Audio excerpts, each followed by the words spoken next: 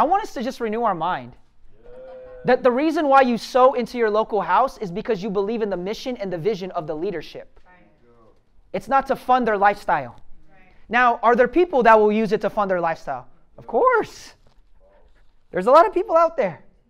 This is why you have to really follow what the Holy Spirit is telling you. Because that it has nothing to do about the church's bank account. It has everything to do what's in your heart. Tithing is a relationship with God. Your offering is a relationship with God. It's actually exposing your heart, not anybody else's. That's all it is. Now, whether you like it or not, it's true, and it's God, and it's biblical. It is what it is. Let me just get into these 7 because I want to just talk about the parable of the talents here. Because I think there's an understanding that we need to know how to steward gifts, resources, talents. Okay, let me just read this. Matthew 24 or 25 verse 14. Okay, we are in the parable of the talents. Well, my Bible has officially, this is how you know. I'm always in Matthew 24 and 25. Don't worry, this is not blasphemy, I promise. This is just somebody that goes into their Bible a lot. For the kingdom of heaven is like a man traveling to a far country who called his own servants and delivered his goods to them. By the way, this is Jesus speaking. It's in red. And to one he gave 5 talents, to another 2, and to another 1. 5, 2, 1. To each according to his own ability. And immediately he went on a journey. Let me just sit there. God gives you resources according to your own ability. It's not for you to say, why do I have this and they have that? Why do I have 1 and they have 5? You'll be so focused on their 5 that you'll still continue to always have 1. Good. Verse 17, and likewise he who had received 2 gained 2 more also. Let's go to 16. Then he who had received the 5 talents went and traded with them and made another 5 talents. And likewise he who had received 2 gained 2 more also. 18, but he who had received 1 went and dug into the ground, and he hid his Lord's money. After a long time, the Lord of those servants came and settled accounts with them. So he who had received 5 talents came and brought 5 other talents, saying, Lord, you have delivered to me 5 talents. Look, I have gained 5 more talents besides them. His Lord said to them, well done, good and faithful servant. You are faithful over a few things. I will make you ruler over many things. Enter into the joy of your Lord. Some of us can't even steward the very few things we have because we're so focused on what we don't have. That's why it's hard to steward what I have, because I focus on what is not in my hands. God doesn't care what's in your hands. He wants to know what's in your heart.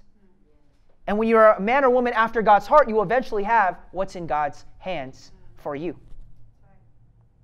And he says this in verse 22, he who also had received 2 talents came and said, Lord, you delivered me to 2 talents. Look, I have gained 2 more talents besides them. His Lord said to him, well done, good and faithful servant. You have been faithful over a few things.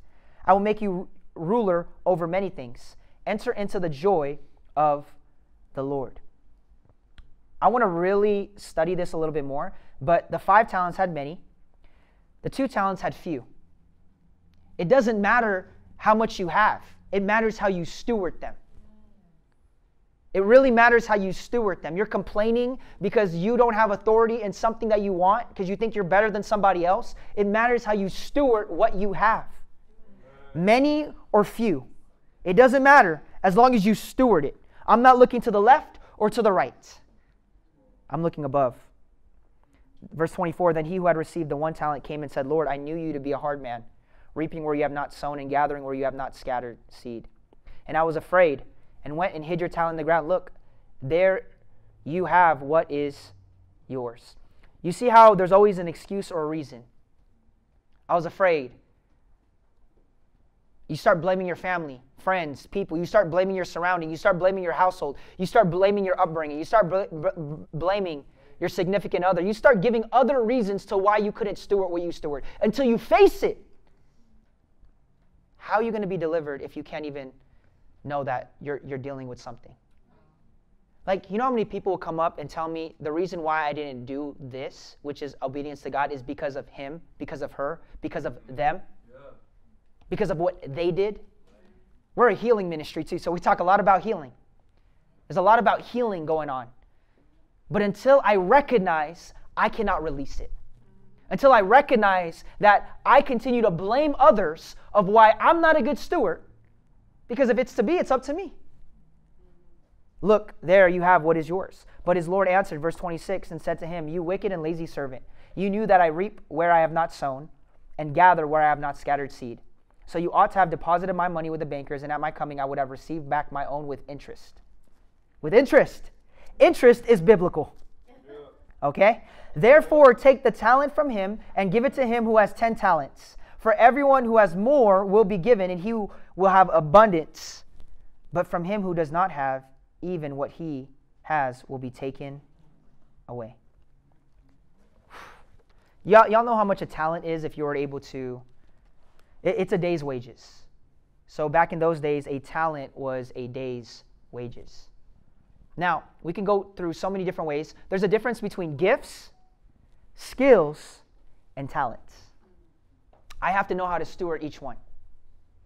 Let me talk about these keys on finances. 7 keys on kingdom finances. Number 1, even in the midst of a famine, when you have God's favor, how you can continue to bear fruit. Number 1, God is the source. I'll make it clear. God is the source. When it comes to stewardship, when it comes to finances, God is the ultimate source above all. The mortgage might be on your name. Your car note might be on your name, but it's his. The bank account might have your name on it, but it's his. All of it is his. He just has allowed you to become a manager of what's his. Just like Egypt with Pharaoh, they became managers of what was theirs. But in reality, it was God's. Number 2, this might mess some people up.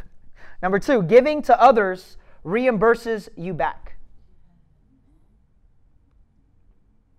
But giving to God multiplies, plus interest. Charity does not always allow multiplication.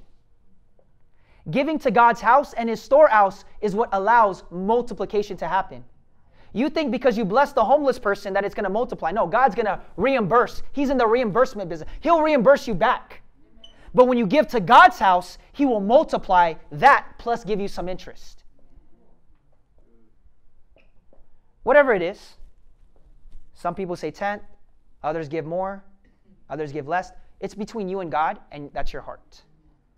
This is a kingdom principle. You give back to God, and he will multiply it plus give you some interest.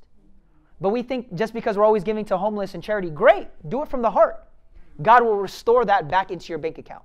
He'll reimburse it right back because he's in the reimbursement business. Just like he was here to test Abraham. He said, hey, I'm going to make you a father of many nations and you will bless other nations. I want you to give your son that you've prayed for. But because I saw your heart and I knew you were a man of faith and the father of faith and you were willing to give up your son, I'm reimbursing him right back. You don't have to give him up. I was just testing you. God will usually do this. Giving to others reimburses you back. Giving to God multiplies plus give you interest. Number 3, continue to seek God's will over your life. And I'll tell you why. Because this plays a big part with my stewardship, with how I disciple things, with what I think I should be able to steward over. Your gifts make room for you, is what the Bible says. So I got to know how to do this. There's different types of wills, okay? Let me just give y'all real quick what the wills are. Sovereign will. That's God's in control. Okay? This is a deeper study on will we've done. The sovereign will is God is in control. The permissible will of God. That means we got a free will. So God has given us a free will that is God's permissible will. But here's something we all need to seek over our life. God's personal will over your life. God's personal will. And let me share with y'all what the personal will consists of. It consists of these 4 things. What you're gifted for, what you're passionate about, what you could get paid for, and what you're graced for. That's a whole nother teaching. We could talk about that for all our life. Personal will. What you are gifted for, what you're passionate for, what you can get paid for, and what you're graced for. Everyone's going to be different. But that is God's personal will over your life. Like, it can't always just be super spiritual to the point where it's like, God is going to provide, God's going to provide, and you're not working. You don't want to work because you believe God's going to provide. He's a Jehovah Jireh. There will be a time where manna will no longer fall in your wilderness season. Because if you want to go from wilderness to promised land and steward and build promised land, the moment they stepped into promise, the manna ceased. Manna stops when you get into promise. How many of us don't want to continue to stay in wilderness? Where you're going to have to level up and understand, hey, there's some things I'm going to get paid for. That is your occupation. That could be a part of your skills, your talents, your occupation, what you're gifted for, and what you're graced for. Yeah. That's God's personal will. Continue to see God's will over your life. Number 4, guard and grow like a gardener. Guard and grow like a gardener. Whenever you look at gardeners, they're guarding their territory. They're guarding their land. They're guarding the fruits of what's taking place. And whatever they got to do to guard it so that it does not become fruit that will spoil, rot. People coming in, they know how to guard, but they also know how to grow it. They know how to grow the seeds. They know how to grow and allow it to bear fruit. What's so amazing is God did not place us in a bakery in Genesis. He placed us in a garden. Why? Because the garden is what grows life and sustains life. If you wanted to put us in a bakery and get all that, like, as long as it's gluten-free sometimes, you know. But if you wanted us to be in a bakery to grow bread, it's not about growing bread. It's about growing seeds and growing fruit. So become somebody that knows how to guard and grow like a gardener. Kingdom finances. Number 5, the wise labor produces profit. Wise labor produces profit. I know people that work super hard and they justify why they work hard, but is it wise with your work? Is it wise with your labor? I'll show you guys Bible, Proverbs. It's in Proverbs 14:23. In all labor there is profit, but mere chatter leads to poverty. Labor. Okay? I believe God will bring blessings supernaturally. You overpaid on your tax return last year, so he'll send you a check. But that might not always happen. Sometimes I got to learn how to take seed and plant it and grow it and multiply it. Okay? Get on your knees and pray. Then get on your feet and work. Okay? All wise labor produces profit. All labor, there is profit. This is why I tell people I'm not about just talking about ideas. Let's implement ideas. Let's build off these strategies.